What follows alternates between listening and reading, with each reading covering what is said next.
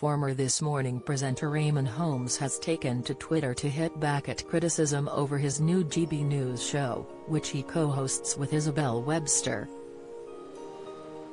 The TV journalist, 62, was quick to respond to a social media user who had pointed out a problem with the star's new breakfast show.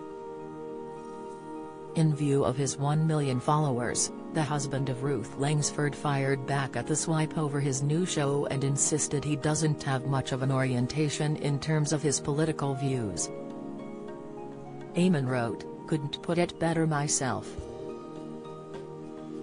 Outside #manute I don't have much of an orientation.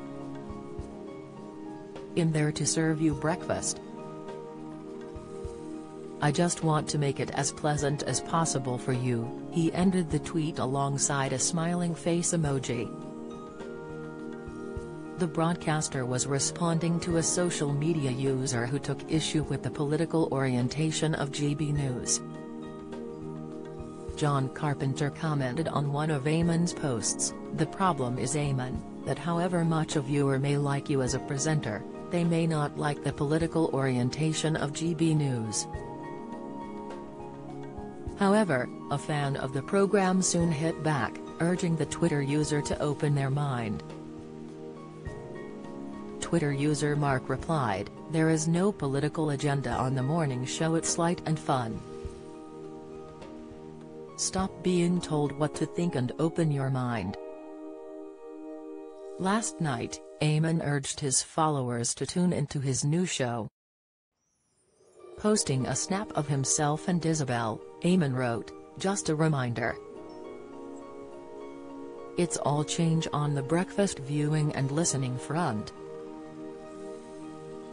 I hope Isabel and I will become your new go-to breakfast show on radio and telly.